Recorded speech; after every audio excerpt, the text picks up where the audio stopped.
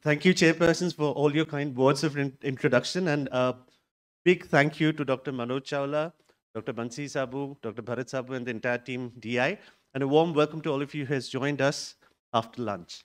We'll just take a second while they try to attempt and open the PPT that I have given to them. And the learnings that we will have today is mostly from real life clinical practice.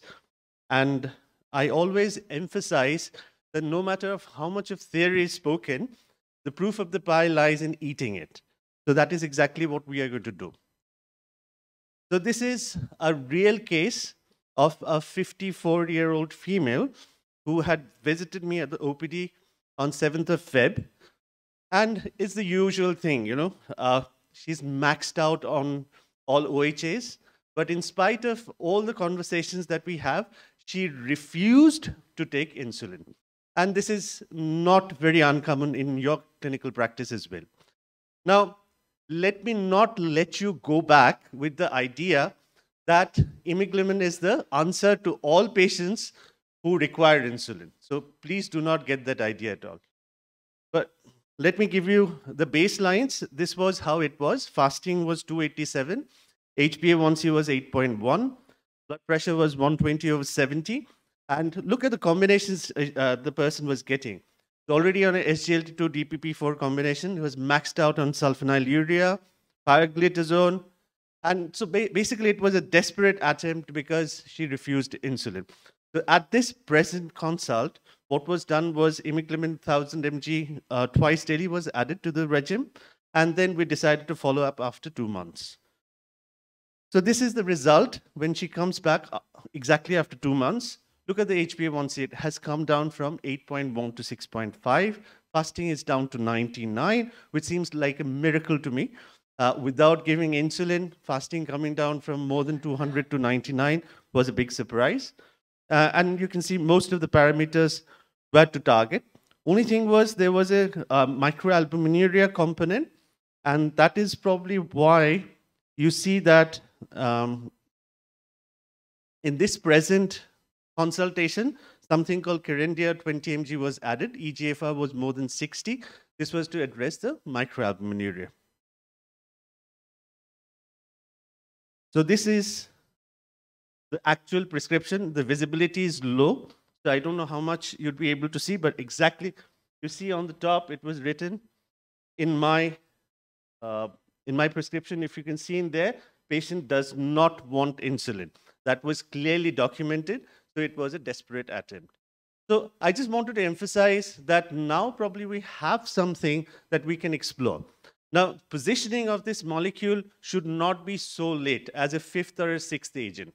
Ideally, it should be placed after metformin or after a metformin DPP4 combination. So second or third is when you should be. So be proactive, because if you remember Dr. Kamlesh Kunti's group, they came up with a publication saying that after diagnosis of type 2 diabetes, if you do not reach the target within the very first year of life, then you significantly increase the cardiovascular risk, cardiovascular mortality and morbidity.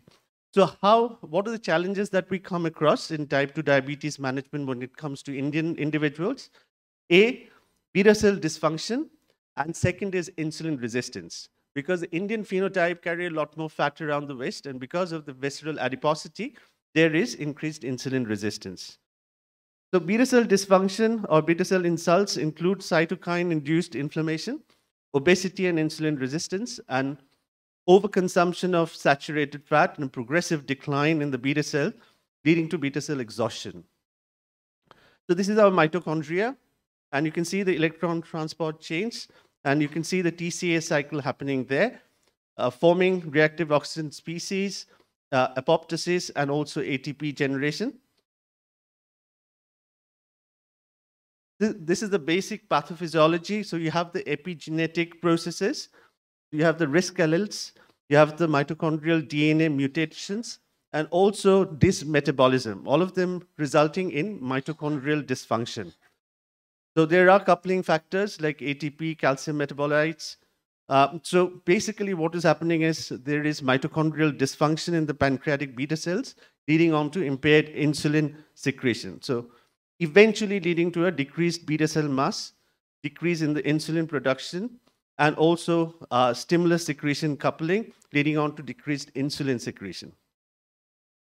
So the main mechanisms leading to insulin resistance would be increased reactive oxygen species, impaired glucose oxidation, impaired fatty acid oxidation, metabolic inflexibility, and also we have the ER mitochondrial dysfunctioning as well. So insulin resistance will affect the white adipose tissue, the skeletal muscle, as well as the liver.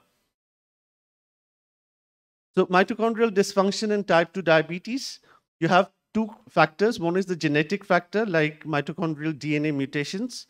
We have the nuclear DNA mutations, common genetic variants, and the environmental insults will be obesity, intrauterine malnutrition, environmental pollutants, all of them leading on to mitochondrial dysfunction. So this affects the beta cells in the pancreas and also leads on to insulin resistance, leading on to type 2 diabetes. So this is a more complex diagram. However, I want to emphasize, just look how the other molecules act as compared to imeglimin. So SGLT2 inhibitors act indirectly, as you can see, by increasing the ketones, which eventually will be affecting the GLUT1 or 4 receptors. DPP4 inhibitors or GLP-1 or incretin-based therapies for that matter also act via this GLUT1 and 4, and thiazolidinediones again act via the GLUT1 and 4.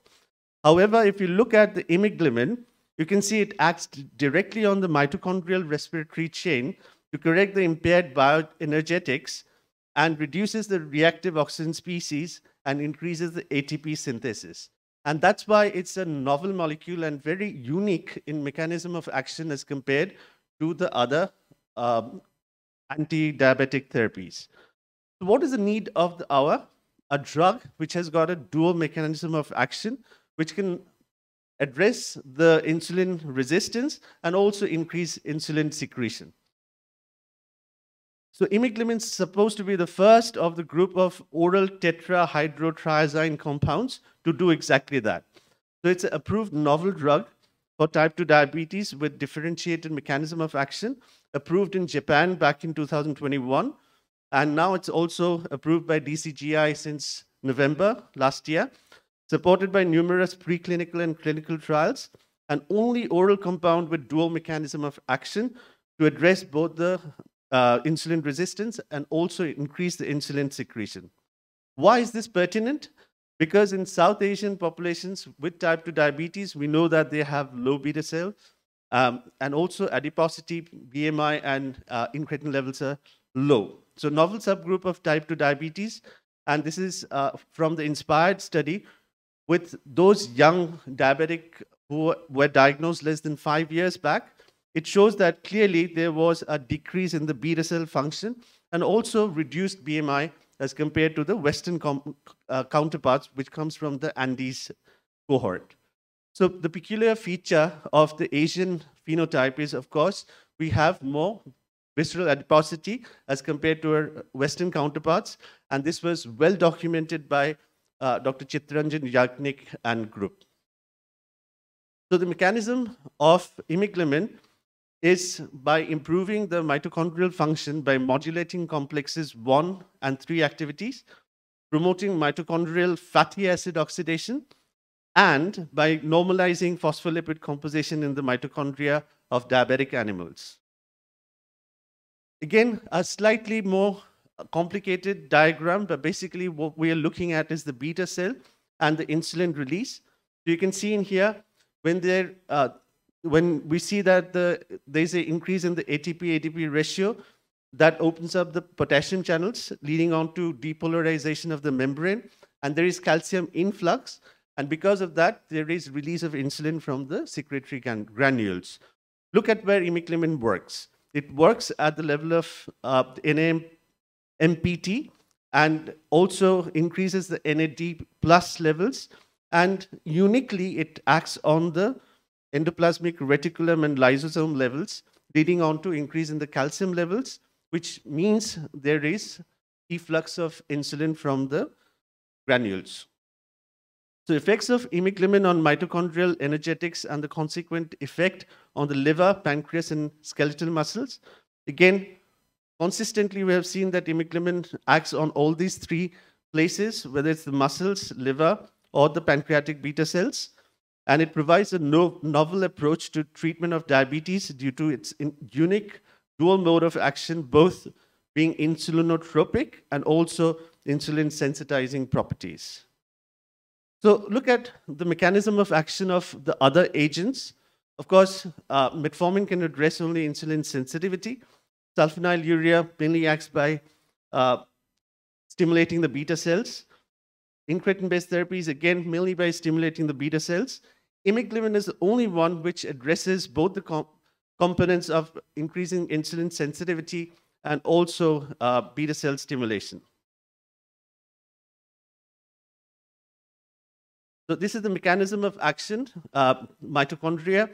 We see that at the level of mitochondria, it partially inhibits competitive complex 1, reduces reactive oxygen species, restores complex 3 function, prevents MPTP opening, and increase in the ATP generation, thus lessens release of pro-apoptotic proteins.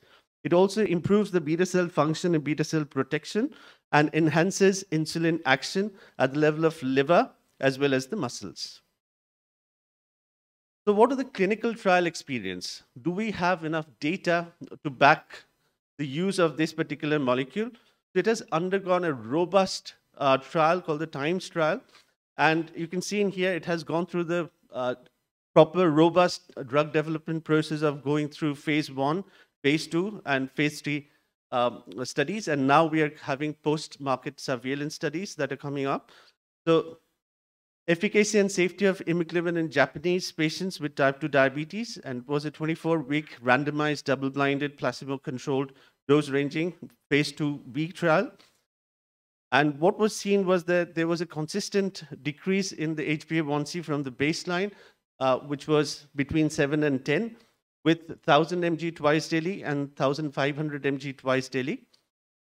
So given the marginal increase in efficacy with 1,500 mg twice daily versus 1,000 mg twice daily, it was prudent that this 1,000 mg dose was chosen. So times 2, again, was adding imeglimin 1,000 mg twice daily in those individuals who were taking any other anti-diabetic agents. And there was a reduction in the HbA1c anywhere between 0.56 to 0.96. So existing therapy, you just add imeglimin, and there was a robust drop of up to 1% HbA1c. Also, it demonstrated a robust efficacy benefit in combination with the DPP-4 inhibitors. Times 3, again, was a 16-week double-blind placebo-controlled trial where efficacy and safety of imeglimin was tested in 215 patients. And the conclusion was the open level extension period showed a sustained HbA1c reduction of 0.64%, and there was no any safety issues at all. Imeglimin and insulin sensitivity, it can promote insulin signal transduction by increasing AKT and protein kinase B phosphorylation. And also, although the underlying mechanisms of insulin sensitizing effects of imeglimin are not clearly understood, but potentially it could be glucose transporter 4 expression and modulating the insulin receptor substrate phosphorylation. So if you look at the PK/PD, it's an oral drug administered twice daily, very low protein binding, very low hepatic metabolism, urinary excretion is unchanged, no drug-to-drug interactions, no QT prolongation, no PK differences between Caucasian and Japanese patients, and no food effect. Half-life is 13 hours. Excretion, imeglimin is not metabolized and eliminated unchanged in urine. So what are the special population? How are you going to use this molecule? The imeglimin is not metabolized and eliminated unchanged in urine. Thus, you need to have a dose reduction with declining eGFR. So it's prudent that anyone who has got eGFR between 15 and 45, you need to dose reduce and use it 500 mg twice daily instead of 1,000 mg twice daily. And we have no data in the cohort who has a EGFR less than 15 mg. So end-stage renal disease, stage 5, we don't have any data with Imeglimin. Hepatic patients, safe and well-tolerated. Childbirth, so mild to moderate hepatic insufficiency, you can use Imeglimin, but advanced or childbirth C, we don't have any data to use Imeglimin. Pregnancy, we do not have any data and should not be given. In lactating mother, again, consider discontinuing this drug if they're breastfeeding.